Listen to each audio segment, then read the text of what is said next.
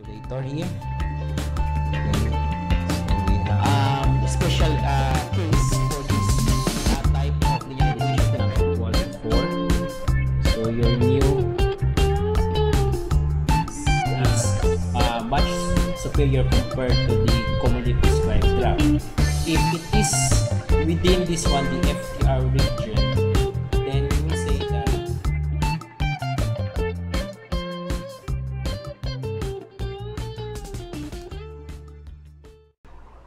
Okay, so in this video, we'll be talking about exponential, trigonometric, and hyperbolic functions of complex numbers. So this is the continuation of our discussion about complex numbers and how to analyze the functions of the complex numbers. Okay, so first we will write here the identities for complex numbers. So first, we will get the exponential function of a complex number. So we have here the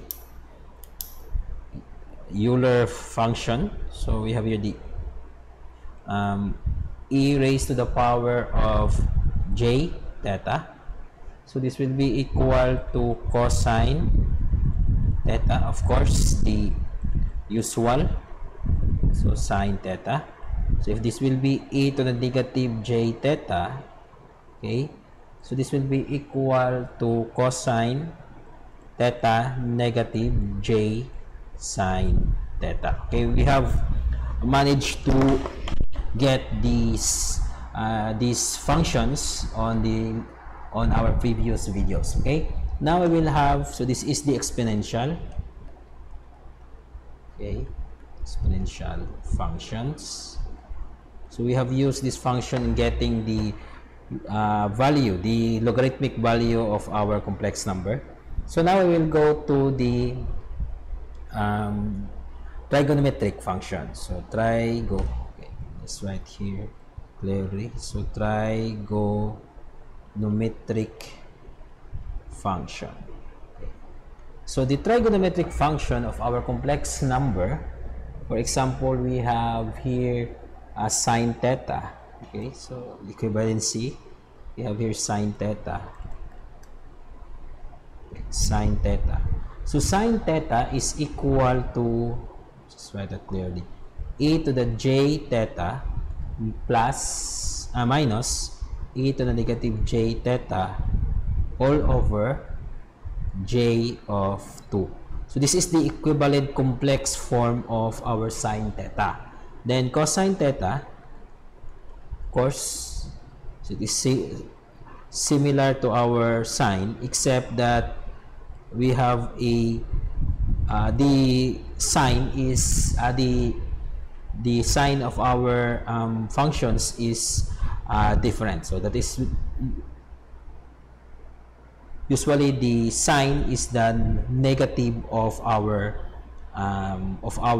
cosine. So we have plus a negative j theta all over 2. Okay, so this is now the trigonometric function of our the equivalent trigonometric function of our complex number. Okay, so this is how we are going to have this. But then we will also remember that because we have 6 trigonometric functions, we have sine, cosine, tangent, secant, cosecant, and cotangent. So we must also remember the basic trigonometric the basic identity, that our tangent theta is equal to sine theta over cosine theta. Then our secant, okay, secant theta is equal to 1 over the reciprocal of cosine theta. Okay, and our cosecant theta is equal to 1 over secant theta. Okay, so we must also remember that identity. Okay, then we will now go to the next part, which is the hyperbolic function of our complex number. So the hyperbolic function. Hyperbolic function. Okay, so we have hyperbolic sine theta. Okay, I forgot to put the h. Sine theta So this is equal to the this is equals to e theta minus e negative theta over 2. Okay, so I believe there is a j here and a j over there. So this is like sine theta but without the j here, and we have the cosine, hyperbolic cosine theta is equal to the e j theta plus e negative j theta over 2. So the same with cosine theta.